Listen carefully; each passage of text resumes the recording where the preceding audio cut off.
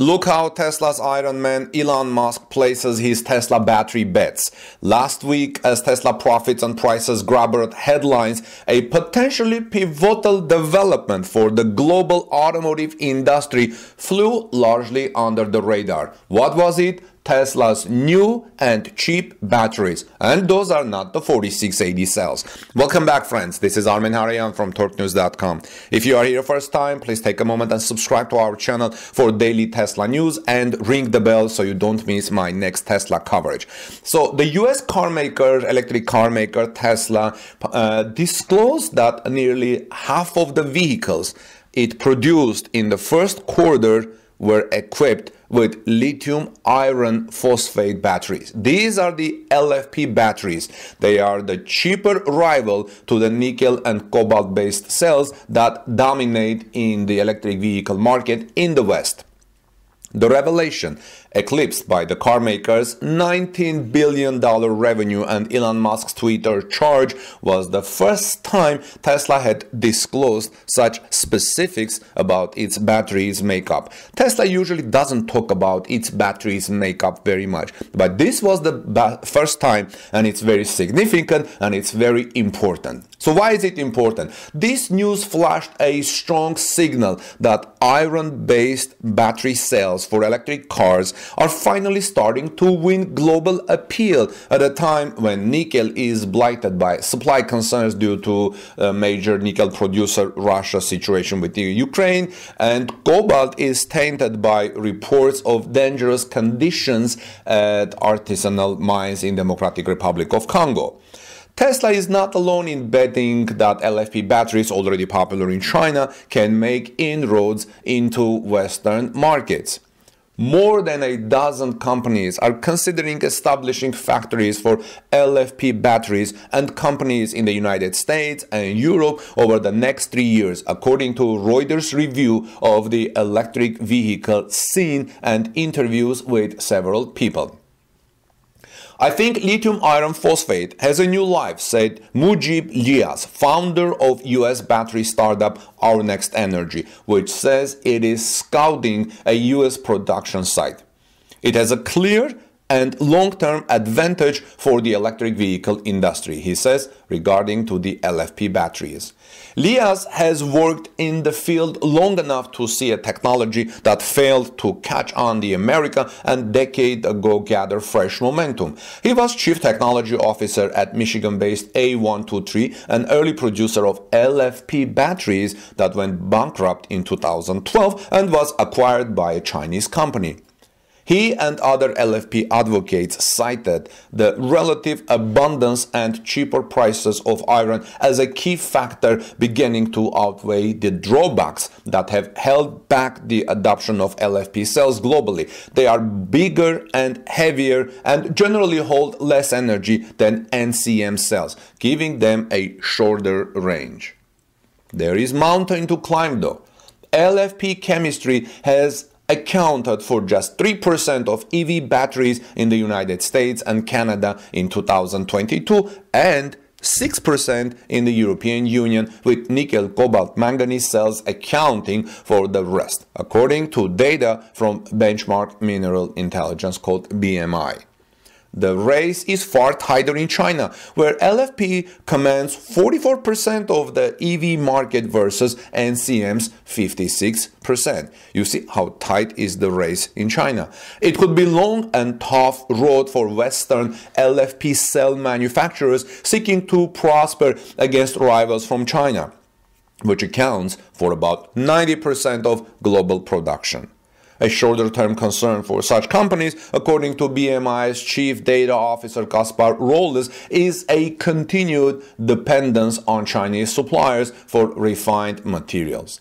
LFP cells also contain more lithium than NCM rivals, and industry experts raise concerns that iron-based batteries' historic advantage of being cheaper to produce could be eroded and even erased by rising costs of the metal. Tesla has been using LFP in some entry-level US-made versions of its Model 3 since last year, expanding their use of the technology beyond China, where about 2 years ago it started using LFP batteries made by Chinese firm CATL, the world's largest electric vehicle battery maker for some Model 3s.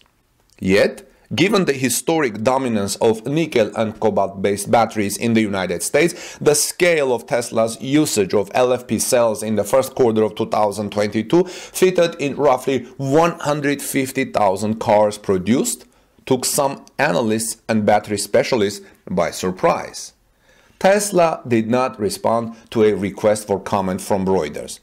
Mitra Chem, co-founder by former Tesla battery supply chain manager Vivas Kumar, is working to build LFP battery materials, initially in California. He said he expected nickel prices would remain volatile because of supply chain dislocations. The best insurance policy that automakers have is to incorporate more iron-based cathodes in their portfolio, he added. U.S. electric vehicle startup Fisker, which plans to use LFP batteries in its lower-range SUVs, plans to initially source cells from CATL. But CEO Henrik Fisker, who by the way recently, I think yesterday, left Twitter because it was acquired by Tesla CEO Elon Musk and went to Instagram, said that it was in talks with battery suppliers to source batteries made in the United States, Canada or Mexico from 2024 to 2025. Local sourcing is very important because it is expensive to ship the heavy packs from Asia, especially for low-cost, high-volume vehicles, according to Fisker. And he has a great point here. What about if there is another virus outbreak? And local production, localizing your car production, your battery production, your supply production is very important for your success. It is also not environmentally friendly to ship everything from faraway places, added the CEO, who is confident there will be a major place for LFP batteries in the global electric vehicle mix. If I never leave Los Angeles, I never leave San Francisco, I never leave London, I think that's where LFP comes in really well, he said of urban developing EV owners who drive shorter distances. Other premium car makers are also looking at the chemistry following the outbreak of the war in Ukraine, including Volkswagen's Audi, which hasn't used LFP batteries before. It may well be that we will see LFP in a larger portion of the fleet in the medium term, Audi CEO Markus Duesmann said in March. After the war, a new situation will emerge. We will adapt to that and choose battery technologies and specifications accordingly. BMW's chief procurement officer Joachim Post also said recently that the company was examining the merits of LFP. Here's what he said. He said, we're looking at different technologies to minimize the use of resources, and also we're looking at optimizing chemistry, he said.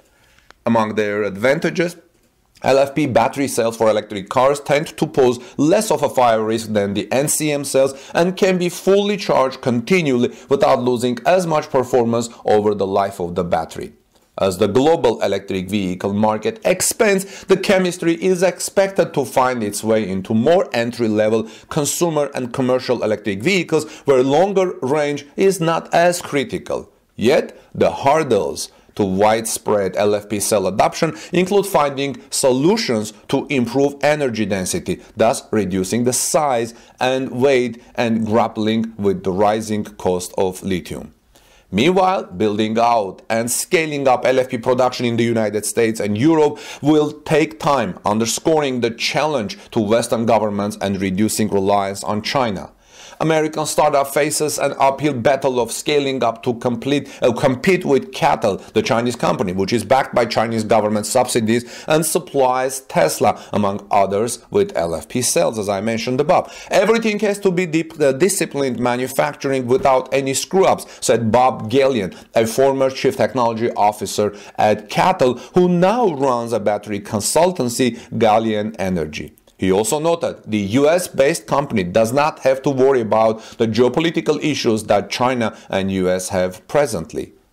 Let me know, friends, what do you think about all of these things? The LFP batteries in Tesla. Does your Tesla have an LFP battery? Are you happy with that? Or have you driven Tesla with the previous lithium-ion battery and NCM battery and also with LFP battery? What is the difference that you're feeling when driving the car? This is Armen Harayan from torquenews.com. Please subscribe to our channel for daily Tesla news. Ring the bell so you don't miss my next coverage. Have a blessed day. God bless you, everyone. See you soon in our next Tesla story.